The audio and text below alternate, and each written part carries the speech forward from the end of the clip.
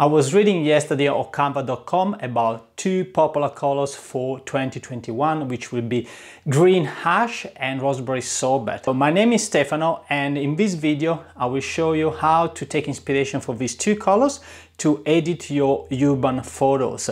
But let's get straight into the darktable interface.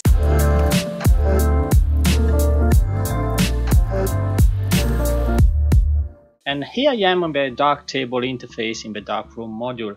Now I have four photos, actually 5 photos from Melbourne City, and these are all photos I made at night after a big storm. I usually go out after a big storm because I love to make photos either during the rain or after a big fall. Now let's jump straight away to the first photo of the tram that I did it with the panning technique, and I also wanted to give a little bit of a middling into the paddle well below the photo. Now, the first thing that I like to do in this photo is to give a little bit of a contrast to take out all of the details into the tram. So if I activate the local contrast just with the default value, to me is absolutely fine. You can see more details than before, and that's pretty much what I want to do with the local contrast. The second thing I want to do is the color calibration. This is a module that I absolutely love. I did also another videos on color calibration where I explain a little bit more how to use it, and I'm gonna put a link on top. Now, color calibration, what I want to do is to decrease a little bit of the red into the photo.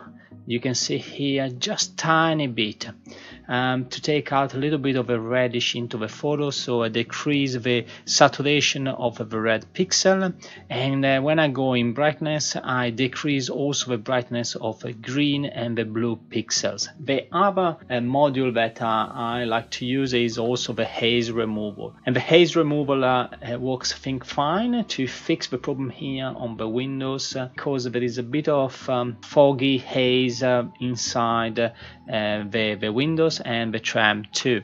So let's go into the haze removal. We activate the module. You can see that without the haze removal you have a little bit of a haze into the tram. It's not haze, but it's similar to the haze effect, and once I increase the haze removal I can have a little bit more of a definition in this part of the tram. You can see before and after. I'm happy with that. And the last model I want to use is the color balance, and that's where I'm going to introduce the two colors I talked before, the green hash and the raspberry sorbet. So let's get into that. Where is it? The color balance, here it is, and you see that you can insert the 3 colors either into the shadows, the midtones and the highlights. So I'm gonna add the shadows and the highlights, the green hash, and the raspberry is gonna go into the midtones. I have actually a preset with these values, and I called it Urban Photo 2021, and I suggest you to do the same. Once you are happy with the colors that you want to insert in the photo, you just go on the hamburger icon here on the top right click on your mouse and then store new preset, and you can put it here. Why do you want to do that? Look, especially if you save your photos in the social environment like Instagram, Facebook and the likes, you want to give the same kind of editing on your photos so that people, when they scroll in their own feed, they can see the style and they recognize your work, which is absolutely gorgeous in my opinion. Now, I talked before that I wanted to insert the green hash and the raspberry sorbet. Obviously here you see that it's hard to say which type of green or which type of raspberry. It could be raspberry sorbet, it could be raspberry ice cream, it could be some other raspberry. The point I think is that you can actually put the exact color inside the color balance, but that's absolutely fine. I don't think you have anybody complaining that the raspberry you inserted is actually not raspberry sorbet. The point here is that you give a style to your photo, inserting a raspberry colors and also a greenish color. But let's see now if we actually have improved our photo, and to do that we take a snapshot from where we started. Take a snapshot, then we go back to the history,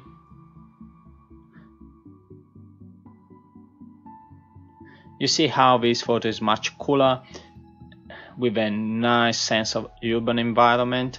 Now let's jump to the second photo. I still remember that night when the rain started pouring again, absolutely storm, but still, you know, you can find always a spot to make photo like I did in this case, and also the next photo. And I was interested by this guy that was playing on the computer. I had a talk with him, really nice guy. And to improve this photo, what I done, I added 3 modules, just 3 modules like I did in the previous photo. Local contrast with default values, color calibration as before, and then the color balance with the same preset for Urban 2021. But let's go straight away to the local contrast, and we activate the module. You see that more details have been added now to the person on the computer. These are just the default value. I haven't done much on that. The second thing I want to do is the color calibration. I go down into the color calibration, I activate the module, and as you see, I just decrease a tiny bit the red and increase a tiny bit the blue. It's hard to probably see it in the brightness here. Maybe you can see a little bit on the person. So I increased the blue obviously because the light emitted by the computer was sort of bluish, and it would have given more light into the person. From a colorfulness perspective, I increased massively the red, and I did that because I wanted to give more of a reddish color to all of the frames in the door that are on the back, and here it is. Now color calibration is finished, and the last thing I wanted to do is the color balance. And color balance I done exactly the same as before, which is I apply the Urban Photo 2021 preset. I'm gonna put a link to the preset that you can download if you want. So now let's jump to photo number 3. Again, I've used the usual 3 modules, which is the local contrast to give a little bit more of the details, color balance, color calibration, and also color zones. And I show you why I use the color zones in this photo. Now let's put the color contrast first.